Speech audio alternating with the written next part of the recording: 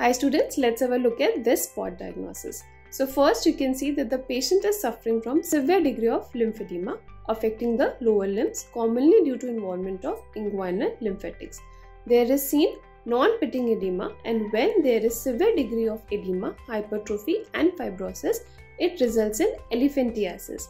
Next you can see milky white urine which occurs due to leakage of lymphatics into the urine called as chyluria. And last you can see presence of sheathed microfilaria.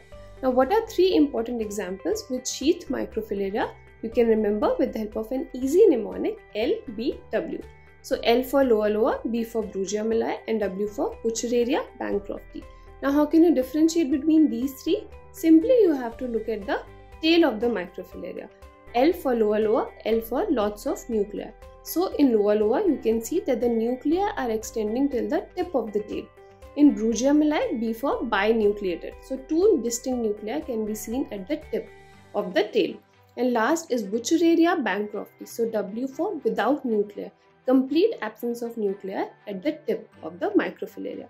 So students, presence of severe degree of lymphedema or elephantiasis with chyluria and presence of sheathed microfilaria with complete absence of nuclei. What is your diagnosis? Buchereria bancrofti.